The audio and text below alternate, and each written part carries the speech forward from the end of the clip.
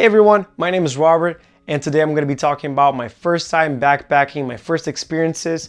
And this video is to motivate you if you've never been or you're thinking of going, is to show you that I was super unexperienced. I had nothing prepared. I didn't know anything, but I went, I survived, I'm alive, and I want to share with you guys. So this video is going to be divided in 3 parts. I'm going to talk about my first ever hike, which is Mount Monadnock. Then I'm going to talk about Mount Washington and then a little Haystack. I'm going to tell what I learned, what I wish I knew in those trips, so stick with me.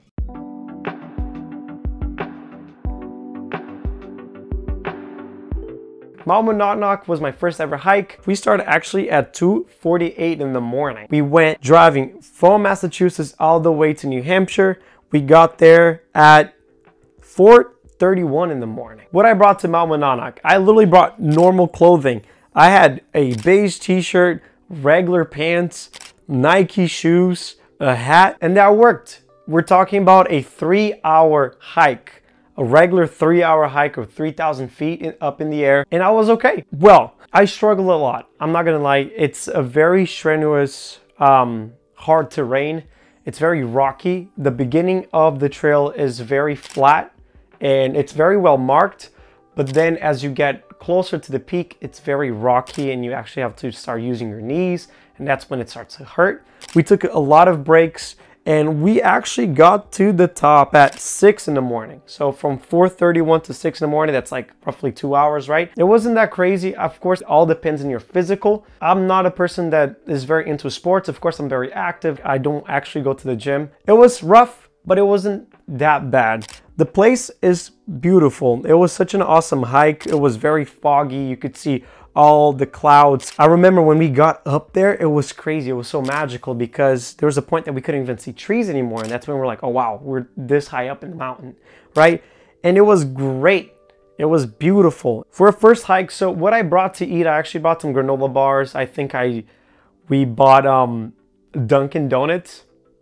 On our way there. We got like snack wraps and everything we kind of put in our bag. I didn't bring that much. I literally brought a backpack with me. I brought some essentials like extra clothing if it was cold, like first aid kit, I think. And that was it. I mean, I didn't need that much. After we got there, it took us, so we got to the bottom at 8:49 in the morning.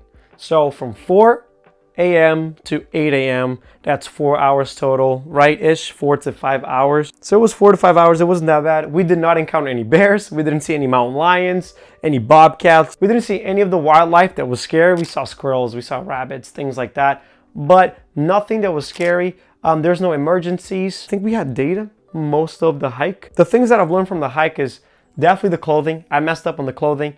I should have brought better, more breathable clothing because I was soaking wet at the end of the hike. One thing I learned too is always great to have people with you. Of course, hiking alone is also an option that people really prefer, but hiking with people, I think they kind of push you to do things. They push you to go harder, to go stronger up to the trails because you see your friend doing it, you want to do it too. So it's good to bring fit people, people that have kind of stronger than you, so that you can kind of walk in their pace. Because if you were to do it alone, if I were to do it alone, I would have taken like 3 hours to get up there.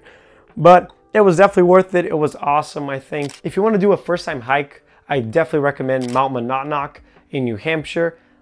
Amazing. There's a parking lot. If that's full, I'm pretty sure there's other parking lots. You park there, super safe. You go up the mountain, there's many people there. It was a quick hike. I didn't bring that much food, so that was okay. I didn't bring that much water, which was okay. So it was a pretty good hike.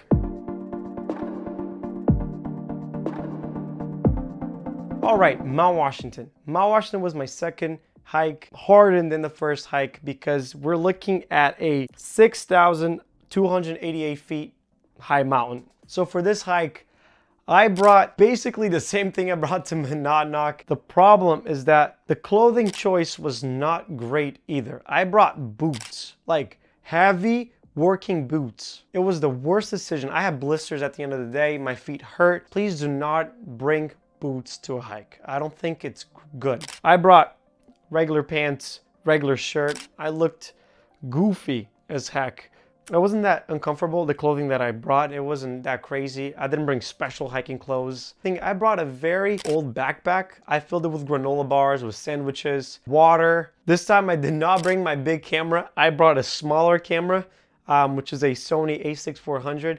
It was so much easier to carry because it's small, it's compact, and it was the best choice. So for Mount Washington, I left at 7:17. We got there at 10:14. So like that was like 3 hours away. We got there was already many people getting ready for it.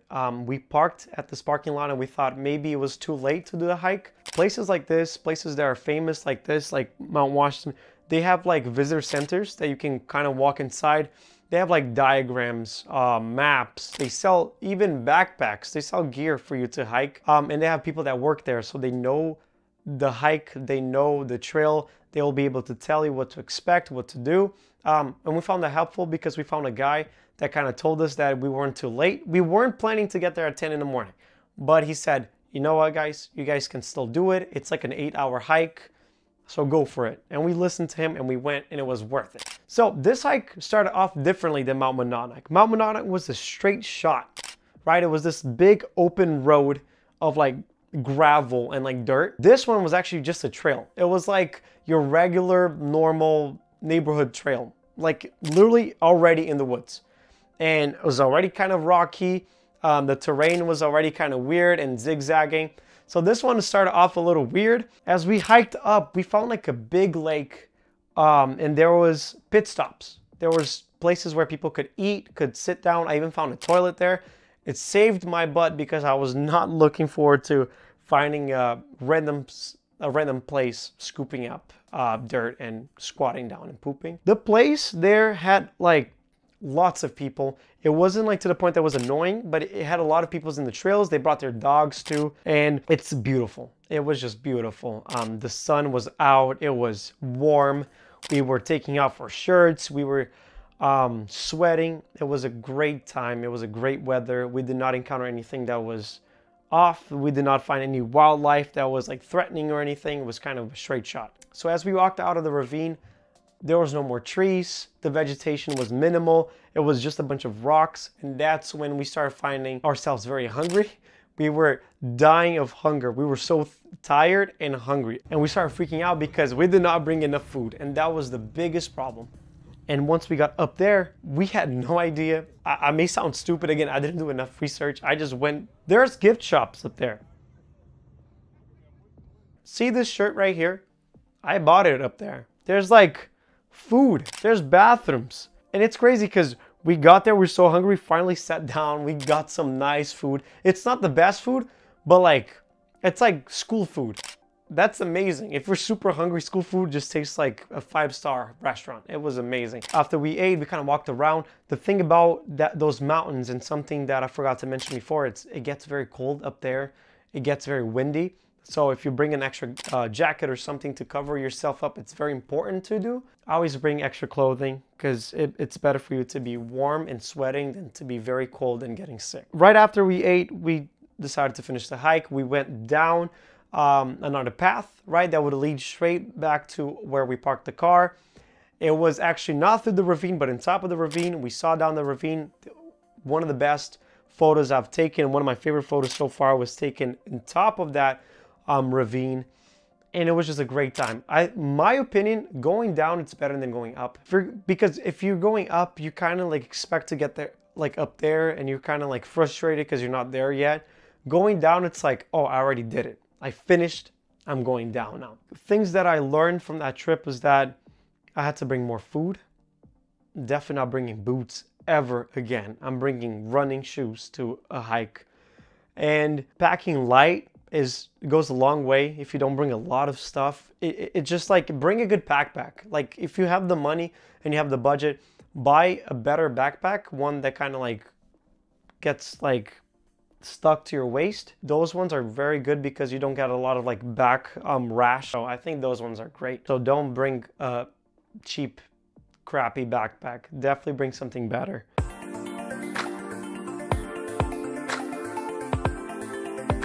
And now to finish, Little Haystack. Little Haystack was actually meant to be Franconia Ridge, which is a trail that goes over 3 mountains. Little Haystack was the first mountain, but we couldn't finish it because it was snowing. We knew a little better. I brought a better backpack. I did not bring boots. I brought my running shoes. And we brought a lot of clothing because it's September. It was a little colder. Hoodies, beanies, thick socks, things so we don't feel cold. It's better to take off clothes than to not have any more to put on, right? This hike started at 9 in the morning. We got there and it was busy. It was packed with so many people. We had to get a shuttle. We started the hike and it was chilly. This hike of all the 3 was the coldest and the one that I suffered the most. So the hike was pretty normal, rocks. This one actually had a lot of waterfalls, which was nice. It was very pretty. It was beautiful. We had to cross rivers, so we kind of got a little wet and it was kind of cold, so that kind of sucked. The weather did not help. It was very cold, it was chilly. And once we got up in Little Haystack, it was absolutely freezing. I know the images are not going to do it justice. Maybe the ones I took with my nice camera are going to show. It was freezing. Literally, we got there, we saw all these people hiding behind a rock that was kind of like facing, it was kind of like a shelter for the wind. The wind was like a piercing knife. It was like cutting us. It was literally so painful. And once we got up there, we sat down in this rock, right behind this rock that everyone was sitting. We were eating, snacking, and it was so hard to like take the camera out, take pictures, because my hands were freezing. I didn't have gloves. We were not prepared. Even though I did not bring boots, I brought like all these warm clothes. It were not enough. The views were beautiful. We could see all these mountains. You couldn't see the ridge though. There's this huge fog. It was like kind of like a blizzard happening at the other peak. So you couldn't really see what it looked like. So that experience was nice, but we couldn't finish it. It was a little frustrating. We learned a lot because we saw people with like better gear than us. They had like fancy backpacks, fancy clothes, fancy spikes and everything, right? The trekking poles. And they were looking at that situation. They were like, nope, I'm going the other way. We, wearing regular clothes, nothing special. We saw these people prepared better than us and we're like, if they're leaving, we are leaving. So we started to leave. We walked back the same way we came. And even though it was slightly frustrating, it was worth it because we actually reached the peak. When we're going down, the sun came out, so we could see the rivers and the waterfalls clearly. And it was actually warmer. We started taking off clothes and everything. So it was a pretty good hike. So those are my 3 hikes. Amazing times. It was definitely worth it. I'm happy that I decided to get out of my comfort zone and tackle these big challenges. What I've learned is that gear matters and it doesn't matter at the same time. What you have is probably enough to go on a small hike. All you need is a backpack, running shoes, the right clothing. And what I mean by that is warm or cool clothing, depending on the weather. You should be all set. If you have hoodies, if you have jackets, windbreakers, or if you have shorts and t-shirts, you're good to go. Anything like trekking poles and I don't know, all that extra stuff is great if you're doing bigger hikes. If you're going to like a small hike, a 3-hour, 8-hour hike, even an 8-hour hike, I recommend literally just using what you have, at least to get a sense of it. If you want to spend money, definitely do it. But if you don't have it, literally bring what I told you. Don't forget to bring food. Don't forget to bring water. And for food, bring a lot of food. Bring dry food. Wet food is a little hard, like sandwiches, but bring that too. Make sure you bring a lot of things that will make you feel full, but not so full that you want to puke. Do your research. Definitely do your research. And if you want to run a little bit in the treadmill, if you want to go to the gym weeks prior or months prior, do that. It's definitely going to help you. It's going to make your experience better. My experience wasn't that bad, but I felt so much pain. I felt so sore after. It would have been better if I actually were more active before I tackled these mountains. So I hope this video helped you, especially get your mind around the stigma that you need the best gear or be in the best shape to hike. You really don't. It depends on the hike that you do. You're not hiking 10,000 miles. You're probably hiking medium to small mountains. And if I did it, you can definitely do it too. Okay? So thank you so much for watching, and I'll see you in the next video.